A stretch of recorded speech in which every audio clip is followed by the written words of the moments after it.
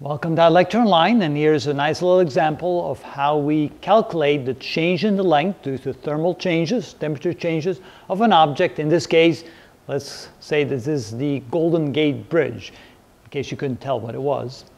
And so the central span of the Golden Gate Bridge is 4,200 feet long.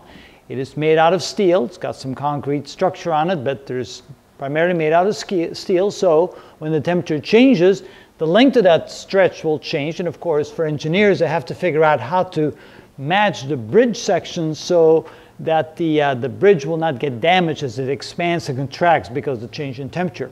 So let's say on a cold winter morning, it can be 35 degrees Fahrenheit in San Francisco, and on a hot day when the sun shines on the bridge, the steel of the bridge with the sun shining on it can reach temperatures of 100 degrees Fahrenheit. How much will the length of the bridge change if it's 4,200 feet long? So the first thing we're going to do is we're going to convert from the Fahrenheit degrees to centigrade degrees. So the difference in the temperature, delta T, is equal to, you can tell, it's 65 degrees, 65 Fahrenheit degrees. So the first thing is we're going to convert from Fahrenheit degrees to centigrade degrees. And of course, the difference there is a factor of 9/5.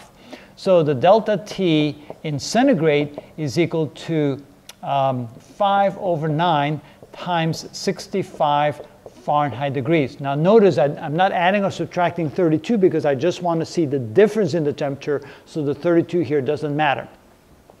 For that I'm going to need my calculator.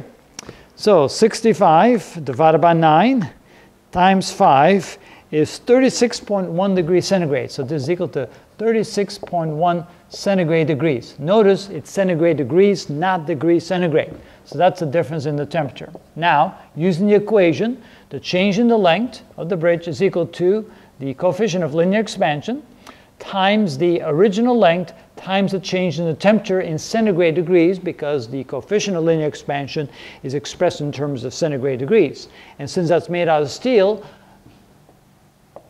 the coefficient of linear expansion is 11 times 10 to the minus 6 per centigrade degree. All right, now let's plug that in here.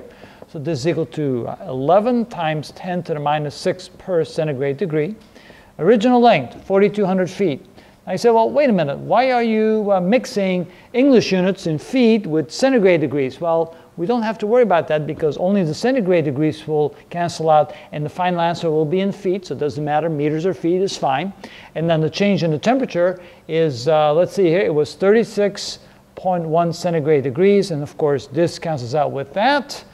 And we multiply that times 4,200 and multiply that times 11e to the 6 minus equals, and look at that, the change in length of the bridge would be equal to 1.67 feet. Wow, that's almost 50 centimeters or a half a meter. That's a big change in the length, and so they have to make special arrangements between the sections there to allow for the expansion and the contraction of the bridge. Otherwise, the bridge would be destroyed in a matter of just a few years by all this movement and expansion because of the change in the temperature. But anyway, that's how you do that. Now, of course, if you want to know the new length at a hot day, if this was the length when the temperature was 35 degrees Fahrenheit, of course, the new length would be this plus the change in the length. Okay, that's how you do that.